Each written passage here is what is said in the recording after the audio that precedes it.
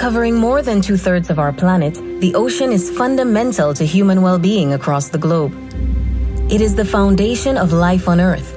It regulates our climate, absorbing carbon dioxide and releasing oxygen. It supports vital complex ecosystems, including coral reefs, mangroves, seagrasses, and salt marshes, all of which play a role in preserving and protecting humanity. Driven by a growing global population and the need for new sources of economic growth, the ocean is becoming an ever more powerful economic frontier. The ocean's increasing contribution is of between 3 and 5% of all economic activity across energy, tourism, food, manufacturing, biotechnology, transport, minerals, and communications. It feeds more than 1 billion people, and for many countries, it's the main source of fresh water via desalination. At the same time, the ocean also holds the key to a zero-carbon future through renewable energy. In some parts of the world, ocean space is the largest natural asset, and that includes our home, the Caribbean.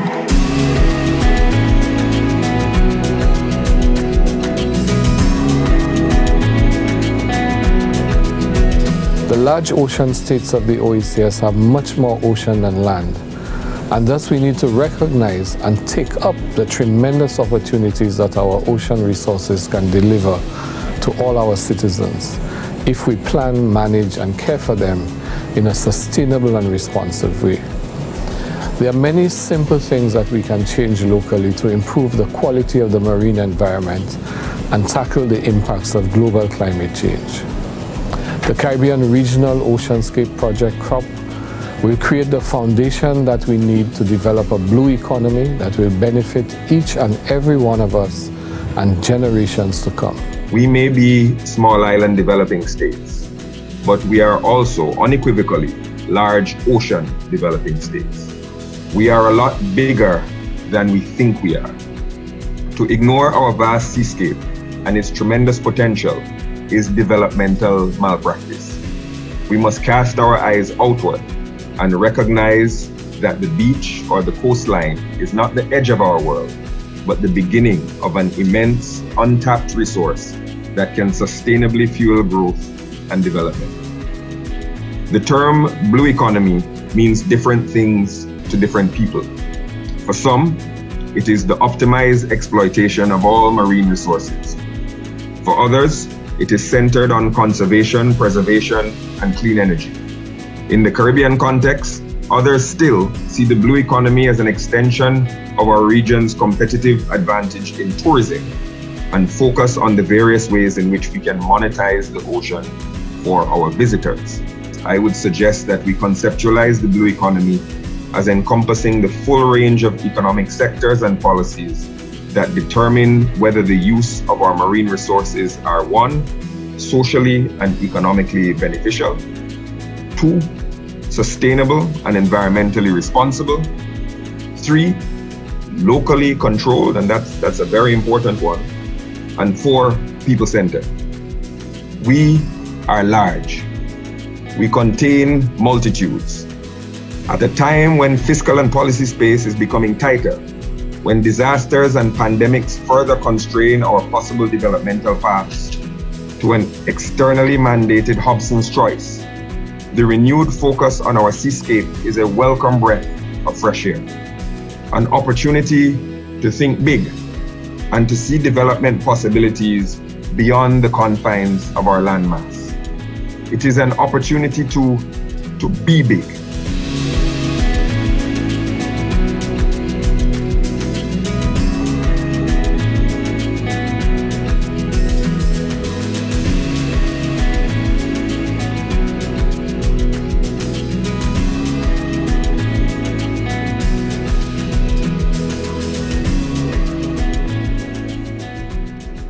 We do have this cultural belief that everything that goes into the ocean washes away and the sea takes it away. It can't cope with the amount of pollutants and so on that we are putting in. So I love the ocean for all it can give us and all of that we can see in it, but I really want us to take better care of it. I would like to see something more constructive done in terms of protect what we have, so that not only me, but the future generation could, live by it as well. Some people, they just throw anything inside the ocean, so it could be damaged like that, but I try to refrain from doing that. It's just a place where I come to clear my head when I feel stressed, so anytime, So I like the ocean a lot. We pick up trash pretty often on the reef, just to encourage the guests not to litter, so they actually help us as well. Ocean mean a lot to me, like the world to me. I love it. Every day, if I get a chance to go out, every day I go. I never say no. I just love it. Where we see employment opportunities for families and for young people, we also have to be able to mitigate against, for example, what a project that is heavily focused on construction can do to our mangroves if the trucks are dumping waste in our mangroves. So all of these systems are interlinked, and we have to take a multi-sectoral and a public-private partnership approach to managing them so that we don't lose the economic opportunities, but at the same time, we don't damage the environment. Our communities need a new way of thinking, and our governments need a new set of policy objectives to bring about a more rapid move towards sustainability. What we should be working towards is a blue economy. The blue economy is not about just making money out of a particular sector, but making that money go back into the protection of that sector. So we can make, but at the same time, we can put back to create that balance. We work a lot with communities, coral restoration, environment, as well as livelihood enhancing opportunities with communities. This is where I think the most important bit of blue economy actually falls. It is necessary that we all take part in the process, not only for current generations, but for future generations, which is in fact our vision and aspiration for the OECS. The blue economy concept is part of a new wave of economic thought that emphasizes the sustainable use of natural resources in the world's oceans, seas, and coastal areas. In a blue economy, economic activities must be balanced with environmental and social priorities to promote a sustainable, healthy ocean that can benefit not only the people using it, but all those living in the OECS region. As well as sound science, a blue economy must be grounded in principles of social inclusion. The perspectives and needs of low-income groups, women, youth, local communities, and groups that have been traditionally marginalized or underrepresented will all be foregrounded. Strategies will also prioritize training that helps our young people take advantage of highly skilled blue economy job opportunities. Further, we must be ever mindful of the interplay between actions on land, in coastal areas, and in the marine environment, and their benefits and adverse impacts. The OECS member states have undertaken to marry green approaches on land and in coastal areas with blue approaches in the coastal and marine areas within an integrated, sustainable island system management framework. We need to recognize that while not all economic activities in the ocean rely on our ecological systems, all have the potential to degrade them. The negative impact of economic activities on our ecosystems must be minimized.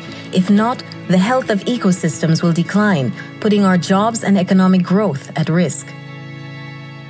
Here you have a natural resource where if we use sustainably, we can create employment and the economy can benefit out of it. We're inseparable with the ocean, so therefore what happens there directly impacts our existence. It's critical therefore that we have systems in place to manage it, to take care of it, to nurture it, to husband it, so that we can in fact live and our families and our future generations can have a life that is comfortable and meaningful. We have to learn to keep our country clean, because cleanliness is next to godliness and different things like that. So it's very important that we do these things. Without improved management of our natural capital, the OECS stands to lose its economic backbone, a vibrant, healthy ocean that provides food and income for our people. However, there is great potential for our ocean resources to support the re-engineering of economic growth and development while balancing the health and wealth of our ocean. We must measure and understand the economic activity that is tied to our natural capital so that we can grow our economies in a sustainable way.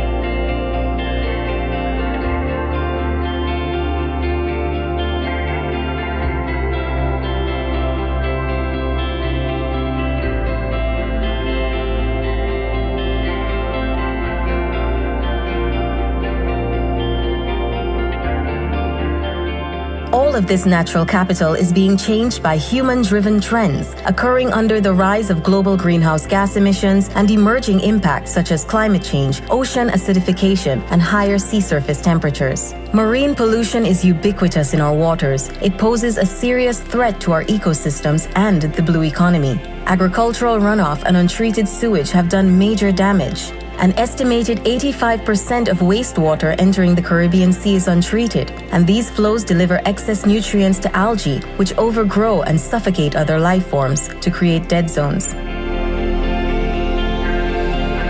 The OECS coastal population has grown over the decades, placing pressure on coastal areas. Moreover, tourists come to our region largely for sea-related attractions, resulting in the mass construction of waterside resorts, marinas, and other visitor facilities. The increase in development of our coastlines has placed tremendous pressure on our ecosystems as developers bid to gain better access to the sea. About 75% of the region's reefs are considered to be at risk from human activity, and many of the mangrove forests that once lined our coasts have already been devastated. Poor land use practices, unsustainable fishing practices, and the degradation of our coral reefs are threatening the survival of many of our marine species. The decline in the health of our marine natural capital can stop sectors and industries from reaching their full potential. Therefore, at this stage, we must ask ourselves, how can we build a sustainable future for current and future generations of OECS citizens, where our economies and our livelihoods are safeguarded and our natural capital is protected and thriving?